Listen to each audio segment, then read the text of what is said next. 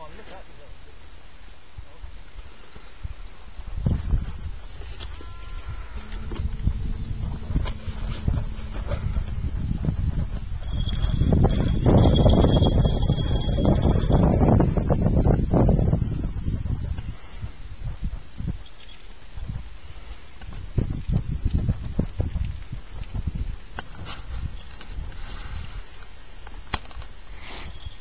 I didn't think he'd seen it, but he had.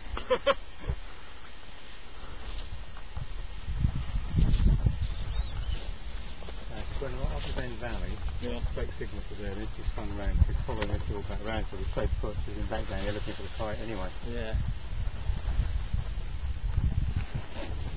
So that's the start of the ridge.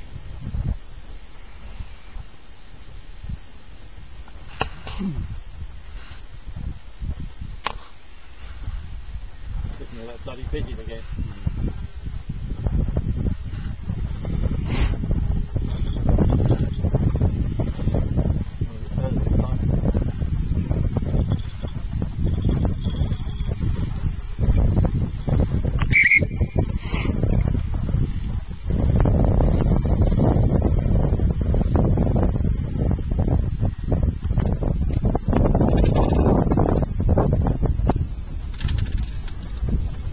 I was looking at the wrong bird.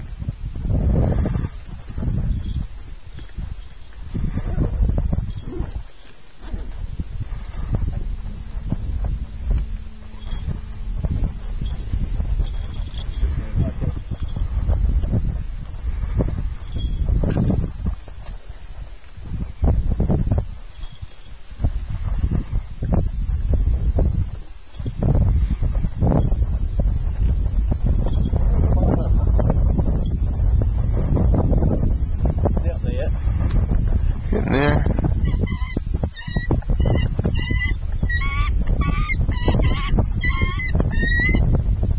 Annie, shut the fuck up.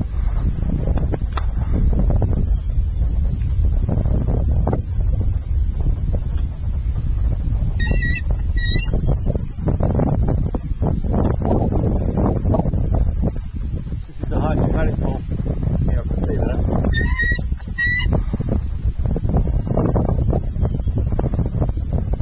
There it goes, straight up. When all else fails, do the vertical approach. Fuck off.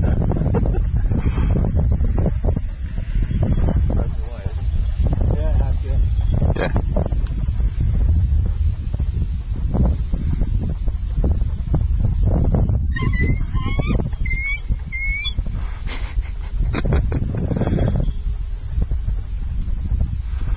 No, it hasn't. Oh no, it hasn't. Yeah.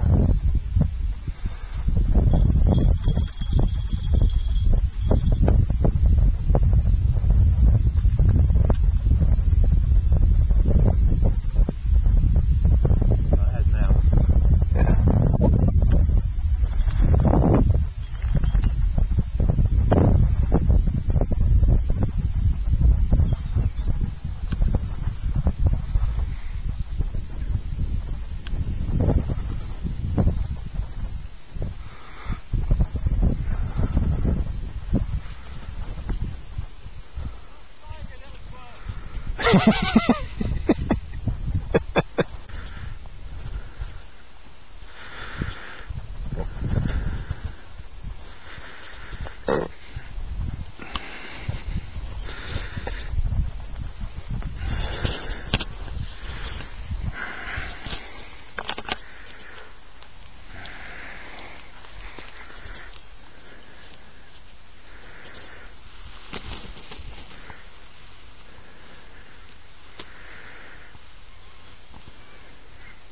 This one.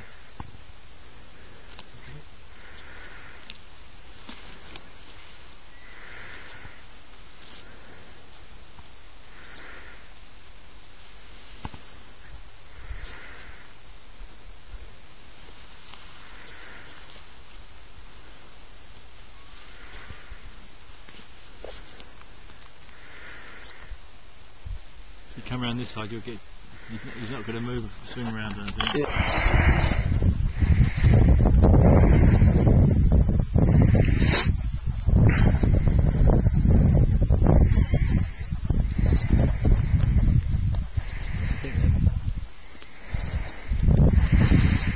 When he decided to stand on his tail, it was pretty impressive. Yeah, he does that especially every time now. He didn't do it at the start, but he seems to work his way up in a leisurely pace. So when he gets when what he thinks is striking, just stands on his tail and goes up. Jeez. Which is, as you say, it's quite impressive. 100 feet straight up.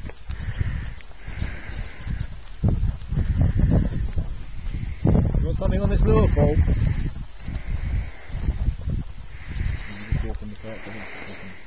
You gonna put her up again? Sorry? You putting her up again? You putting him up again? No, I'm not putting him up again. I can't do it again. Okay. Well, he's not a delicate eater anymore. Well, he is when he's not put a big effort in. When he puts a big effort in, he's like this. Ah, It's quite remarkable. Normally he's quite delicate, but when he's burned some energy, yeah. he replenishes it quick.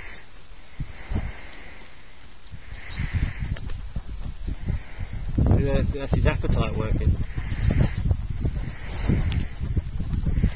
I'm hoping I'm going to be able to climb on appetite rather than on weight. See, Mm-hmm. Oh, I think, well, that's how I tried to fly him. because that means you can get his weight up a bit higher. Yeah. And he seems to want to do it. You know, he's not fussy.